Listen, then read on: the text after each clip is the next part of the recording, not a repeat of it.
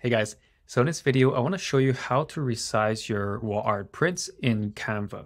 And for this tutorial, you do need to have Canva Pro in order to use the resize feature. And in case you don't, you can use the link in my description, which you 30 days for free. So you can do anything you want in those days and then just cancel it after.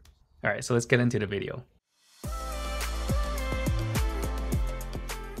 Okay, so the first thing you need to do is to obviously have a design. So I'm just going to quickly do this right now so we can have something to resize. And if you're someone that's doing this for wall art prints, I always like to start my size in a 18 by 24 inches, or you can just use the poster portrait, the 18 by 24 one right here. Now that we have the canvas, let me just quickly put some designs in there so you can see how it looks when I resize it. So just give me 2 seconds. All right, so let me just find some abstract shapes, put them in here. Okay, cool. So let's say that this is the design you want to do. Right now we're using the 3:4 ratio, which is the 18 by 24. If you're selling wall art or any type of digital product, you always want to resize it into variation so that people can always print it in different ways.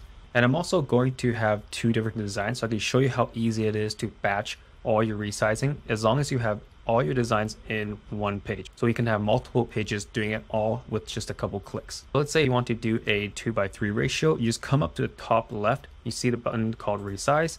You click on this and you just adjust it to whatever size you want. So right here, I'm going to do 24 by 36. And all you do is click on resize or copy and resize. And what it means is if you just click on resize, it's going to change the way that your original file is, all right?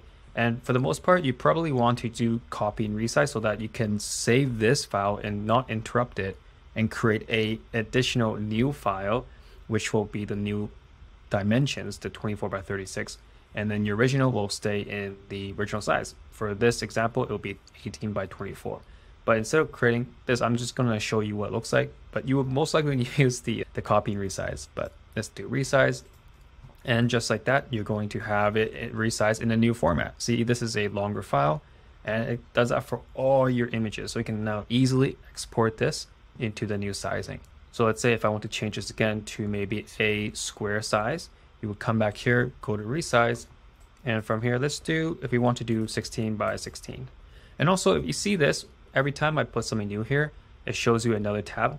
So this lets you to do more sizes, right? You can go as many sizes as you want, keep it in inches so there's no problem there. All right, oh, let me come back here, keep it in inches so there's no problem over here. Let's say you want to do 14 by 14 as well, or let's say you want to do 14 by 18, right, as an example. And you can do as many as you want, and you will click on copy and resize, and then you will duplicate a bunch of different file sizes for you, so it can instantly resize it off for you. So do keep in mind though, if we are doing a square format from a portrait mode, I'll show you how it'll look.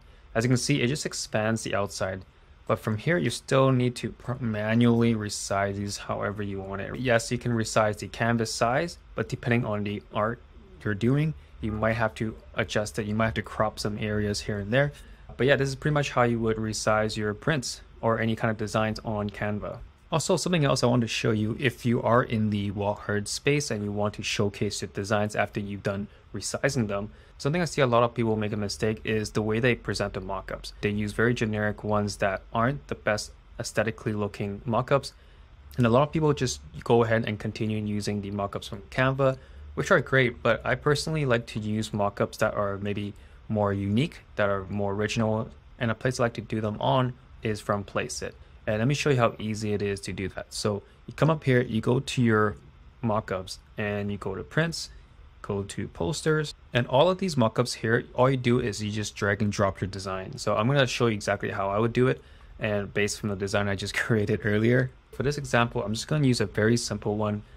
Let's say this mockup right here. Okay, so now that you just upload your design, upload from your device. All right, so it just takes a second to load. And from here, you just have to resize it just like that. Click on crop, and there you have it. It just goes right into the mockups and looks very realistic. And from here, you just click on download, and there you go. So yeah, I definitely do recommend a system like this, just so you can generate very unique mockups. And look how easy it is. It just automatically puts onto everything else. So definitely recommend checking it out. I do have a 15% off discount in the link below if you want to try it out. And yeah, hopefully that was helpful in this video.